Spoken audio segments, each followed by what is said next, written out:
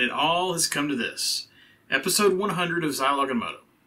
If you had told me not quite 2 years ago that I'd still be doing a weekly 20-minute YouTube show about the 8 and 16-bit world of Sega consoles and the games on them, I'd be pretty impressed. And I'm proud of the fact that I'm still doing this 2 years in for myself and my 86 subscribers out there.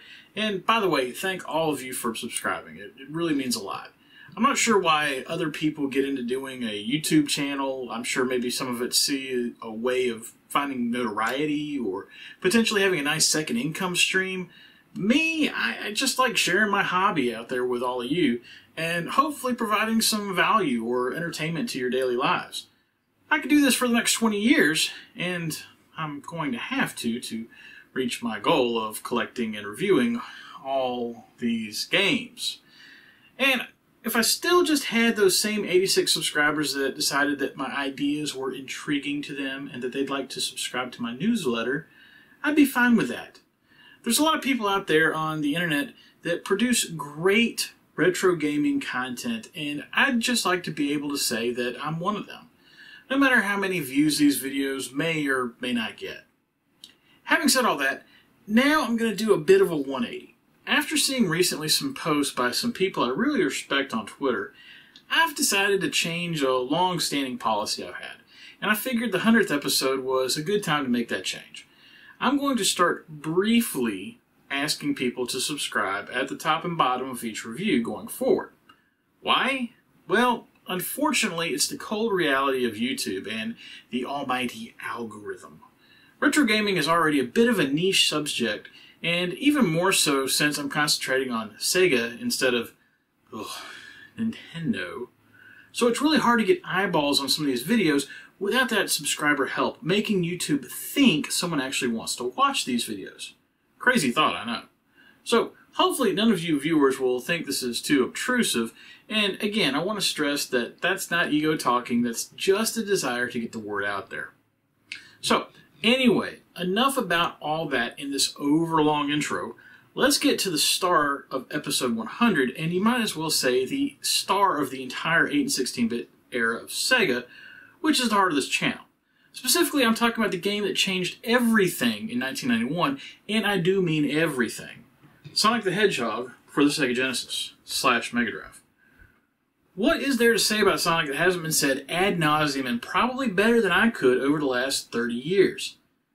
30 years, holy shit, I'm old. I mean, this is a game that kickstarted a console revolution and allowed Sega to successfully hold the line against Nintendo despite the Super Nintendo debuting 2 months later in the United States with one of the greatest games of all time in Super Mario World. See, I can say nice things about Nintendo, I just choose not to. And while later games in the Sonic series haven't exactly had the best reputation, it hasn't mattered, and Sonic has still maintained its status as a cultural icon, even getting a major motion picture release last year that was far, far better than I think anyone expected, and definitely a better than certain other movie-based film. Yeah, that was the look on my face when I saw it in the theaters too, John. What can add to this conversation about Sonic the Hedgehog? Well, maybe my personal story about my history with the game. Growing up, my family didn't have a lot. We got by, but with my dad in retail and my mom a librarian, there wasn't exactly a ton of money coming into the door. There wasn't a VCR or a microwave in the house until they were given to us by friends who had upgraded theirs and didn't need their old ones anymore. When everyone else was enjoying the NES and the Master System, I was still playing with an Atari 2600 Junior and a shoebox of hand-me-down video games. My uncle, who worked in an electronics boutique at the time, let me borrow his Genesis at one point when things were particularly difficult, and my parents saw how much I enjoyed it. So that Christmas, my parents made the sacrifice and got me the Genesis with its newly changed pack-in game of Sonic the Hedgehog. And I played the crap out of it. In fact, getting that Genesis right then with Sonic the Hedgehog rather than Altered Beast is probably a large part of why I'm doing this channel today. For the younger viewers out there that somehow have never played the original Sonic the Hedgehog, and seriously, if that's the case, just pause now and go take care of that. It's been ported to everything. Sonic the Hedgehog is a side-scrolling platformer where You play as Sonic, a fast-moving blue hedgehog that's trying to free the animal inhabitants of South Island from the experiments of the mad scientist Dr. Ivo Robotnik. And yes, I'm calling him Dr. Robotnik and not Dr. Eggman, because that's what Sega of America named him, and frankly, Dr. Eggman is just a really dumb name. So, just how great a game is Sonic the Hedgehog? Does it hold up after all these years? Will it be the first game to get the fabled 5-star rating on this channel? And should you watch the Sonic the Hedgehog movie, if only for no reason other than Jim Carrey's comedic stylings?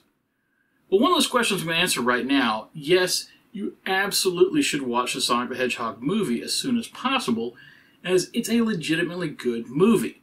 But for the rest, we'll tackle those after our customary look at the package. And here's my copy of Sonic the Hedgehog, and you can immediately see on the cover that this is what I believe is the more common version of the game, the not-for-resale version, which was the pack-in with the Genesis console. The game was also initially sold by itself, and then later was part of the Sega Classic line. This is not my original copy of the game, as any games that I had from the 90s are unfortunately long since gone. This just happens to be the copy that I picked up probably 4 years ago, early on when I started building this collection. This copy has definitely seen some wear, and it's what I would classify as well-loved. As you can see, many surface scratches and a few divots on the outer cover when you hold it up to the light. However, I would also say that this copy is an example of the genius of the plastic clamshell cover, as even with all that wear and tear, the inner cover is pristine, with no water damage or sun bleaching. Oh, and on a unique note, notice up at the top there's no hang tab, but it hasn't been removed. This copy just simply never had a hang tab, as it was a pack-in release, so there was no reason for one. Sometimes at this point, I compare the cover that we got in the United States with others, and I think that's appropriate here, as the art for the European and Japanese releases was decidedly different from what we got in the United States. I've got to say, I really think the American cover is the definitive one. I just think that it's the best looking of the bunch, as the European cover is frankly boring, even though I prefer that open format, and the Japanese cover is just noisy. Although, when looking at this comparison, I did find something interesting. Look at the bottom on the Japanese cover. Don't just sit there and waste your precious time. When you want to do something, do it right away. Do it when you can. It's the only way to live a life without regrets. Well, to borrow a line from Jim, alrighty then. Flipping over to the back, and this is a pretty great rear cover. I really can't complain about much here. 3 good quality screenshots, including one off-kilter one due to Sonic running through the image. Probably could have included one from outside the first 2 zones, but that's being really picky. All the flavor text is good at hyping up the game, and I especially like the shade at Super Mario Bros. At the bottom with the closing line, "Sonic may be the world's next superhero." Indeed, Sega. Opening up the box, and this cartridge has definitely seen some wear if you look at it from the top. It's been pulled out of a console more than a few times. Also, this not for resale is not a sticker on top of an existing label like they did for other games. It's actually embedded into the image. The manual is held up well, and really with just some bending at the top corner. Flipping over the back, and there's a nice ad for Castle of Illusion, a series that I haven't hit yet, but it's definitely coming. The manual itself is very nice, as Sega's first-party manuals usually are, with tons of screenshots from the game and then even some nice illustrations of the various enemies in the game. This is how to do a manual, even if it's a relatively simple game like Sonic the Hedgehog is. Okay, that's the package. Let's get to the game and have some fun. As mentioned earlier, Sonic the Hedgehog is a platformer, originally released for the Sega Genesis on June 23, 1991, before follow-up releases for the Mega Drive in Japan and Europe the next month. I'm not mentioning the Master System or Game Gear versions here, because while Sonic had releases on those 2 platforms as well, they're not true ports, with decidedly different level layouts and zones. It will be, however, interesting to compare the Master System version to the Genesis version, which I'll be doing in the big 200th episode in a few years, but that's getting ahead of ourselves. Until the summer of 1991, the Genesis had been doing well against the aging NES, not to mention the TurboGrafx 16, mainly on the strength of its arcade port library. Sega really benefited from the similarity of their System 16 arcade hardware in creating ports, and when they couldn't get a developer/publisher to create games for their console due to existing agreements with Nintendo, they went out and licensed those titles from said publisher and made their own versions, a la Capcom with Ghouls and Ghosts and Strider.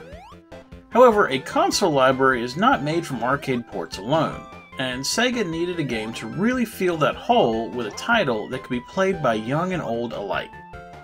As big a market as the arcade crowd is, there were still tons of kids out there that would be better served by a title that could provide excitement and action for all ages. Also, let's face it, a console by itself is just a cold, unfeeling piece of plastic and silicon. What game companies figured out from the example of Nintendo and Mario was, to sell consoles, they needed a friendly face, or a mascot as it were, to drive the console and give even the casual observer a reference point to the company and the piece of hardware they were trying to sell. Mario, with the obscene success of Super Mario Bros., had become synonymous with the NES. Sega had attempted this as well with the Master System and made Alex Kidd and his fist the face of the console.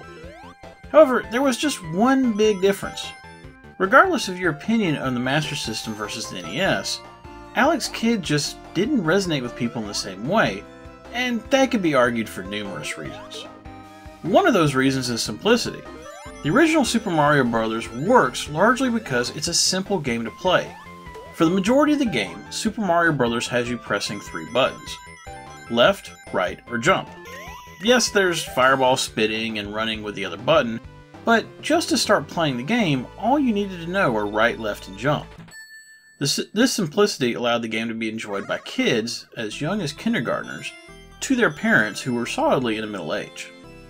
Sonic the Hedgehog succeeded massively for Sega for a number of reasons that I'll get into in a minute, but the most crucial aspect to me about the game is just how easy to play it is. And I don't mean the game is easy necessarily, there's definitely skill involved to make your way through the entire game, but just the ability to pick up and play the game with minimal instruction is quietly more important than any other factor, whether it be marketing, blast processing, or anything else. Going back to the analogy of Super Mario Bros., when playing Sonic the Hedgehog, you're only concerned with those same 3 buttons: left, right, and jump.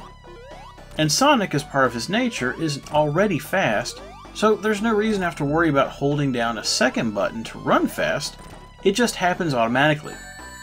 Are you more comfortable using the B or C button to jump instead of the A button? Well, you're in luck, because they all do the same thing! Hell, if you want, you can plug an Atari 2600 joystick into your Genesis to play Sonic the Hedgehog due to its simplicity. Although, I wouldn't recommend it. Yes, there are times when you'll want to press down to cause Sonic to go into ball mode, but again, just to pick up and play the game, very few titles by the 16-bit era were simpler to explain. And just to contrast Sonic with the upcoming Super Mario World, Super Mario World is a much more complicated game that worked because it had an already built-in audience that had been built up from the previous 3 titles. Even going back to the game all these years later, as I did with this week's video, there was no need to reacclimate myself with the title. It was simply a matter of putting the cartridge in, pressing start, and I was off to the races. No pun intended. Also, I suppose I should mention that even if the game was simple, it still needed to control well, and be responsive to button presses, especially with the speed certain points of the game achieves, and I can honestly say that the controls are perfectly dialed in, and if you take a hit or lose your rings, or worse, die accidentally, that's on you. There's no unfairness or lag here, which is good because there's definitely some times when landing jumps with precision is key. When talking about Sonic, one of the things you have to discuss is the speed at which the game moves. Sega created an entire blast processing ad campaign blitz around the success of Sonic the Hedgehog, and while yes, there's definitely some, well, stretching the truth about the capabilities of the Genesis versus the other consoles of the time, Sonic does take advantage of the faster clock speed and wider bit path of the Motorola 68000 versus, say, the Ricoh 5A22 at the heart of the Super Nintendo. and there's just certain things it's better at.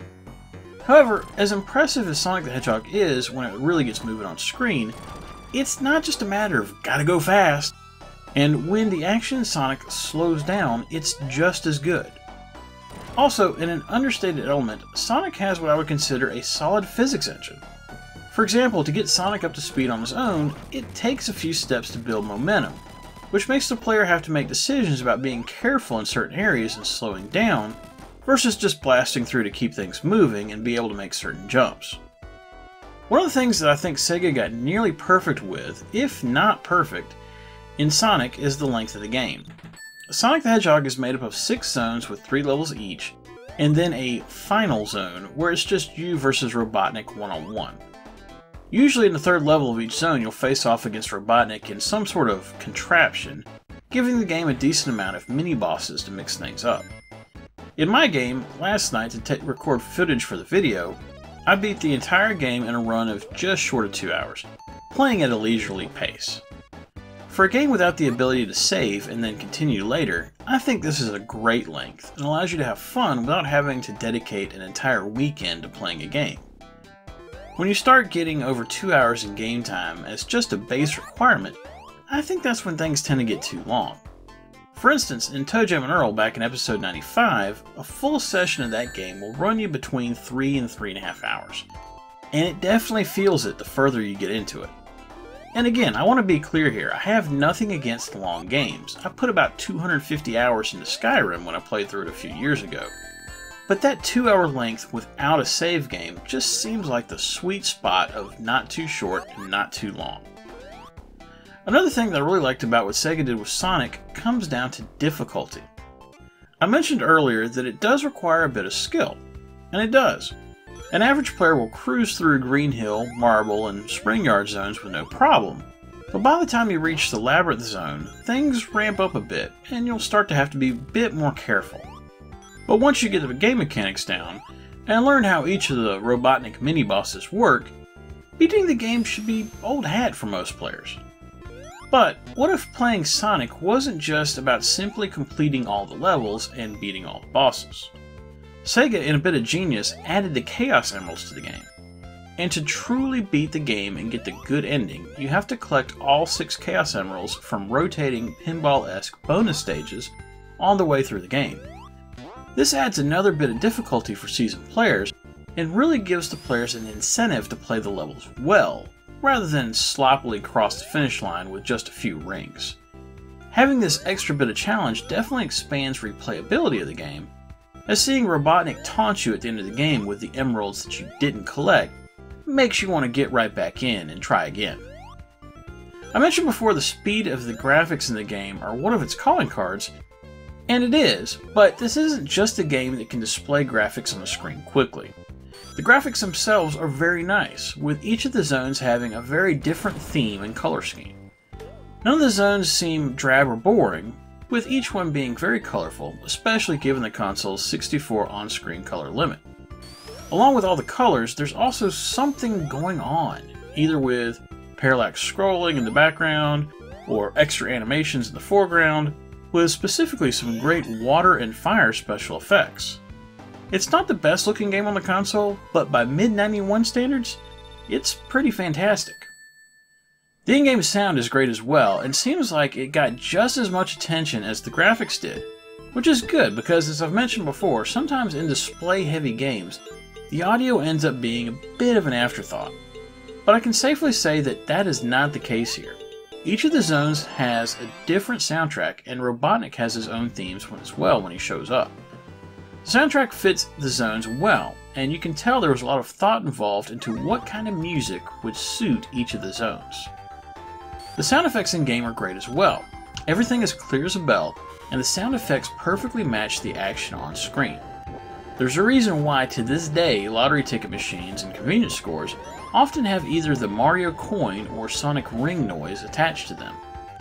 In a long list of impressive things about Sonic the Hedgehog, one that probably goes unmentioned most of the time is its size. I just stated how the game has a particularly impressive graphics and sound for its time period. So you'd probably think that it's at least an 8 megabit game, right? Like other impressive titles from the era. Nope. Try half that. That's right, the original Sonic the Hedgehog for Genesis is only a 4 megabit game. I was astounded by that when doing research for the game, as I had no idea, and frankly, I don't know how they pulled it off.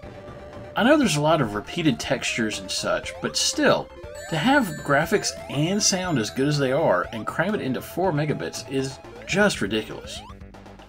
All in all, I'm giving Sonic the Hedgehog for Genesis 4 stars.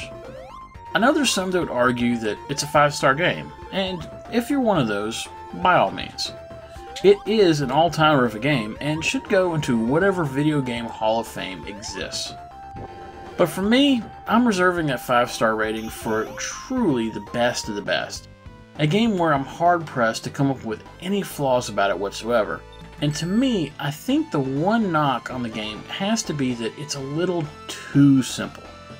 It did its job and put Sega on the map with all types of players, but ultimately I need a little more besides just running and jumping for me to consider it a perfect game.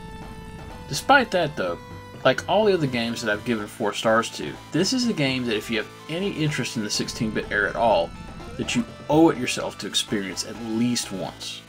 You'll be glad you did. Well, that was Sonic the Hedgehog, and I can honestly say that I've been looking forward to this review for a while now. Not just because it was my 100th review, but because I knew this was going to be one of the better games I was going to play during the run of this channel. Now, you might be thinking, well Dave, if Sonic the Hedgehog didn't get a 5-star rating, what will? Do you need to adjust your scale? And to that I'd say, don't worry, there are definitely some games in the library that I already know are 5-star releases, we've just got to get to them first. And it's not like Sonic the Hedgehog didn't have any sequels. Tune in next week when I stay on the Genesis and we start the run-up to episode 200. For those of you that are familiar with the channel's history, you may remember that the first game I ever reviewed was Pro Wrestling for the Master System. Pro Wrestling didn't get a sequel, but I think in honor of this past weekend's Royal Rumble, it will be time for another pro wrestling game. As a result, there's a very good chance that the recent string of good games is over, but who knows, maybe I'll be surprised. Please remember to subscribe if you like this video, and remember, whatever you like to play, have fun, and be excellent to each other. Later.